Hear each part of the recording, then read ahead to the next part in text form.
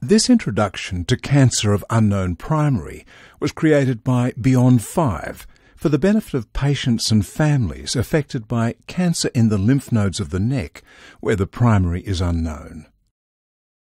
Lymph nodes are small bean-shaped glands in the neck that are part of the immune system's defense against infection. Lymph nodes often swell and become sore in response to an infection such as a cold or tonsillitis. This is normal and usually only lasts a few weeks. However, lymph nodes can also be involved by cancer.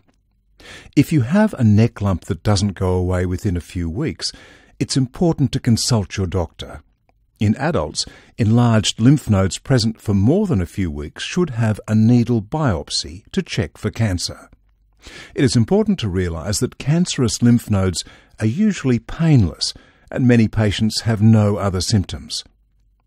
Neck cancer of unknown primary occurs when cancer is found in a lymph node, but we can't find the primary site despite specialist review and appropriate scans.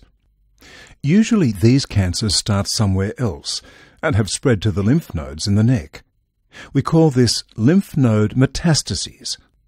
A needle biopsy of the lymph node can often help to narrow down the potential sites where the cancer came from. In the head and neck, common places where primary cancers can hide are the tonsils or the tongue base.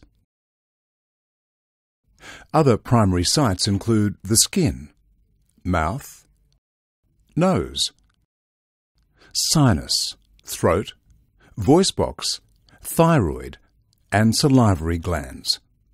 Very rarely the primary cancer may be found in the lungs or organs in the abdomen. If the primary site is still unknown after needle biopsy, specialist review and scans, the next step is an examination performed under general anesthetic while you are asleep. The aim of the procedure is to find where the cancer came from, so your treatment can be focused directly where it is needed. The tonsils may be removed during the procedure because cancers can hide there. Biopsies may be taken from other areas, such as the tongue base, for the same reason. Head and neck cancer of unknown primary can be treated with surgery or radiation therapy. Many patients receive a combination of treatments, including chemotherapy. Depending on the size and the location of the cancer, your specialist will suggest treatment options that are suitable for you.